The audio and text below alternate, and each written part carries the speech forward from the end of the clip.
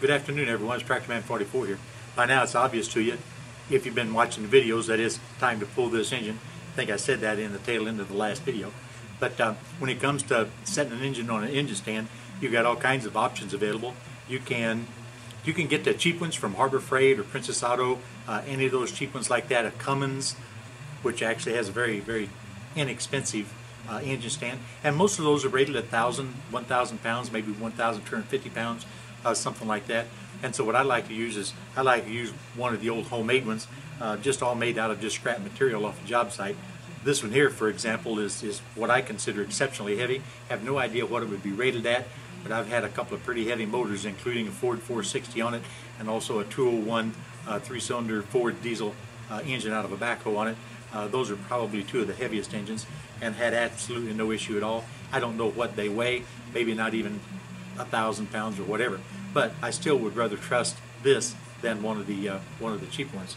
Just got some reasonably heavy-duty casters, just off of something I found in a trash dumpster, and then 2-inch box tubing. I think it's Schedule 40 box tubing.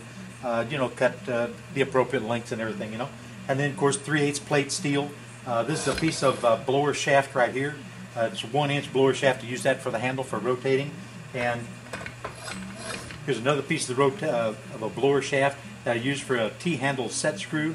And I got an 1.5-inch blower shaft all the way through this Schedule 80 black iron pipe fitting here on the top that acts as the collar for allowing it to rotate. And then this is 3/8 steel plate. Then all I've done was just drilled a series of holes, and knowing that you're going to be able to arbitrarily move these to fit just about any small engine we have in these tractors. And this is nothing more than 1-inch strap that I've just bent around a rod in order so that you can slip it in or adjust for radius, whatever, of the mounting bolts on the engine, whatever you need to do on all of these in order to secure the 4 bolts to the back of the engine housing. On this 1.5-inch shaft here, I drilled dimples at 9 o'clock, 6 o'clock, 3 o'clock, and 9 o'clock to allow locking into position. Like if I roll it to this point here, I can work on the side of the engine, lock it in place. I can roll the engine upside down, lock it in place, working on the crankshaft, everything, putting in the crankbearings, rod bearings, all that kind of stuff, or rotate it back around to the top. Each position you stop it in, you just run the T-handle in, and it'll run a set screw, a big bolt that I ground into a set screw into the dimple and hold it in that position.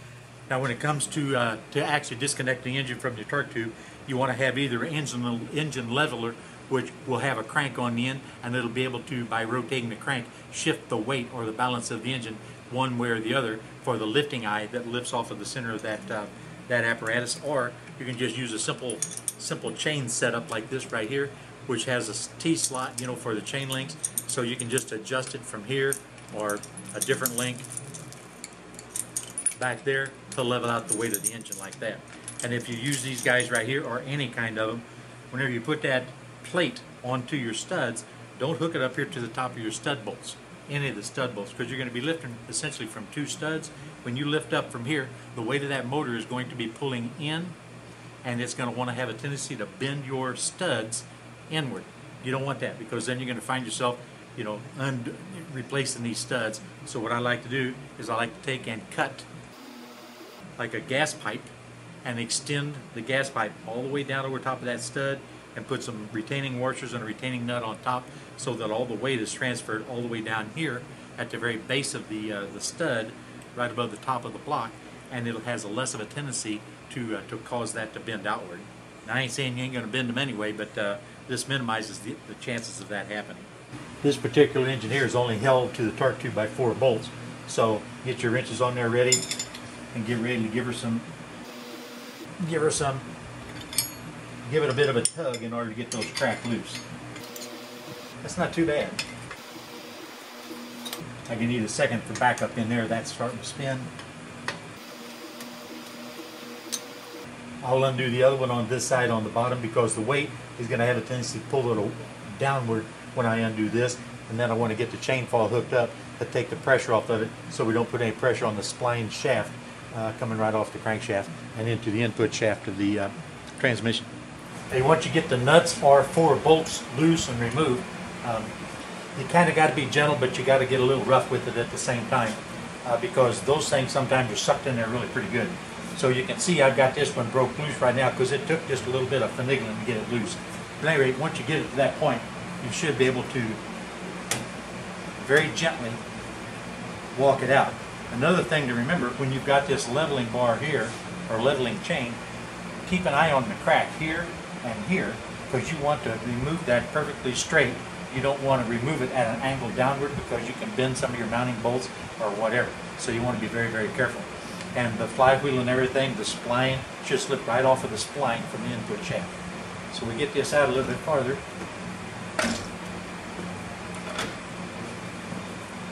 Looks like I'm going to be a little heavy on the back end back there. So what we'll do is we'll spin it out and get along the ground as quickly as we can.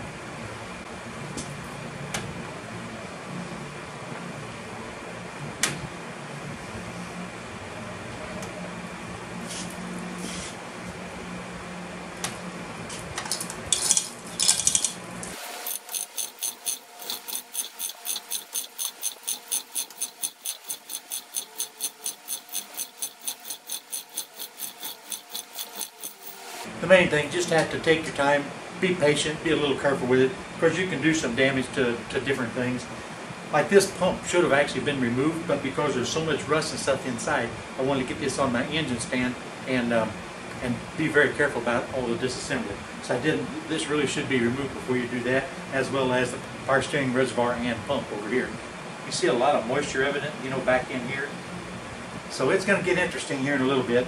But now what we'll do is back up, regroup. I'm one link off of being level, so I'll rest this all the way down, move it over one link, hopefully pick it up close to level, and then we'll go ahead and pull the flywheel and the clutch pressure plate assembly off the back end of it. We're going to go ahead and mount the engine to the engine stand off of the back end. Well guys, we got the engine up off the floor and we went ahead and bolted it to the engine stand. There's always a little problem invariably. This one here was no exception. This guy here, instead of having 4 bolts on the back end that actually bolt through the housing, this guy here actually had 2 studs. So I had to stop and make it a plate to adapt from those studs to where I could mount this out here on the outside edges so that we could securely get it onto the engine stand. We are ready to turn it upside down and drop the pan off and take a look and see what's in there. I went ahead and pulled the drain plug and pulled out all the nasty oil, and I know that there was a little bit of water in there because I could actually feel it, but the fuel that I dumped in number 2, 3, and 4, about 1.5 inches or 2 inches deep, that's all disappeared, so it's gone down around the rings and ended up down in the pan. But number 1 didn't budge a bit. I don't think one iota. I do not believe the level dropped one bit. Next step, we're going to rotate this thing upside down and take the pan off.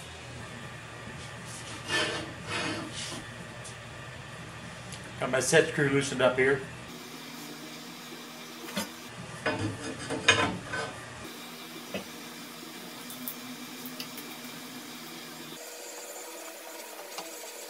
Sometimes whenever you're working on it, if you don't have set screws in that shaft, and this is 1.5 inch solid steel shaft, but if you don't set that set screw into those indentions you drilled into it, you could be working on it, at a 45-degree angle or whatever, and all of a sudden it'll flip on you. So you always got to make sure you lock those. So we're going to go ahead and grab the impact. We're going to drop these guys off of here. The diesel is down there too, but the diesel fuel will mix with the oil. The water just bubbles up, and that's why I got all this on the floor. We're talking about the oil that he took out. Yeah. We're getting ready for the big reveal. We're going to see what it's going to show us, ain't we? I just hope the whole bottom of the crankshaft and all that is not rusty. There is a slight possibility, but it felt like about a cup and a half of water came out. That's what it felt like. Because you can tell water on your hands is all. But there shouldn't have been any water in there. Should not have been any water in there. Sadness. Let me get these out of the way. Very exciting. The camera might not be tall enough. Mallet in hand.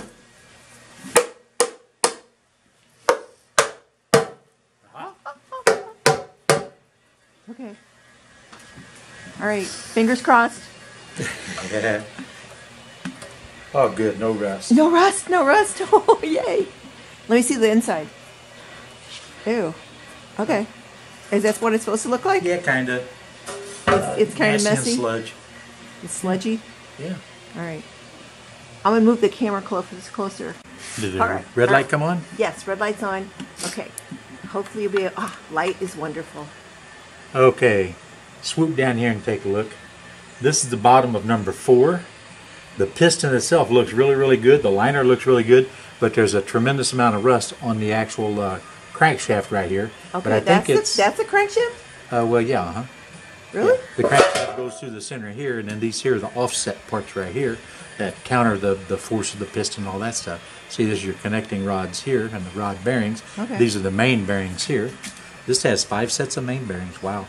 Is that a good thing? Yeah, that's really good because that keeps the crankshaft from flexing. But there is some rust, like right over. Yeah, this is all what I was telling you about.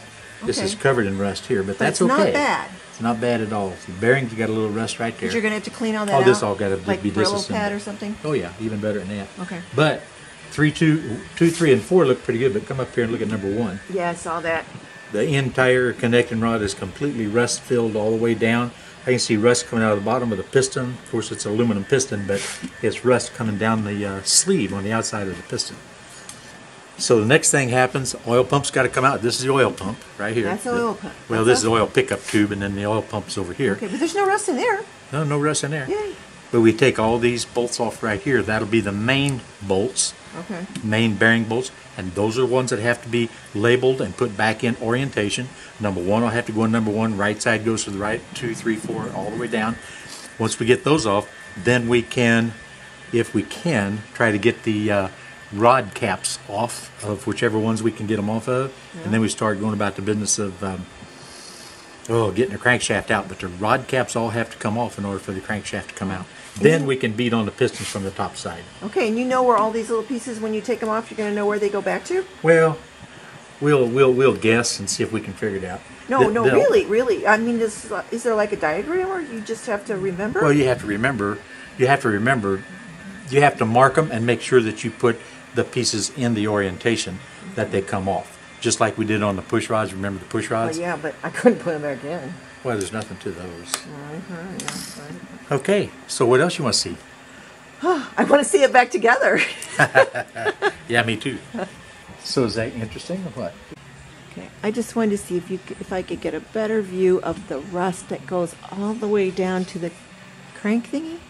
Well, this is the crankshaft. Goes all the way up to the. So what is the thing down there attached to that? Well, At the bottom. That's the bottom of the piston. Okay. Those So- are the piston skirts that you're seeing, and the wrist pin in the dead center. Right. So there's rust all the way down there. So this is a view of a tractor's inside parts that I hope you guys never have to see that are rusty, because it's not nice. Hey, you know what this is right here? We can check the oil. That's a dipstick. That's a dipstick. Oh, well, that's cute. It's showing it doesn't have any oil in it right now. Okay. But yeah, there's rust on the top of those two there too. Like I said, at least there was no water that got into the oil pump because the moisture-rich environment, I guess it just condensed on those surfaces and just ended up just rusting tremendously. Yeah. Poor tractor. Well, guys, we're beginning to see the extent of the damage due to the moisture to the water. So the missus just insisted on coming down and being able to take a look in the bottom of this because she just couldn't imagine what we would find inside here.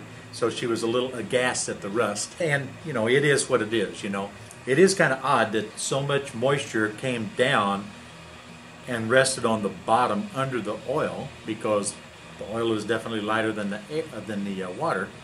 But yet there was still enough moisture in the atmosphere above the level of the oil all the way up to and out around the pistons to where it rusted those connected rods so bad, you know. But then I don't think 2, 3, and 4 are stuck.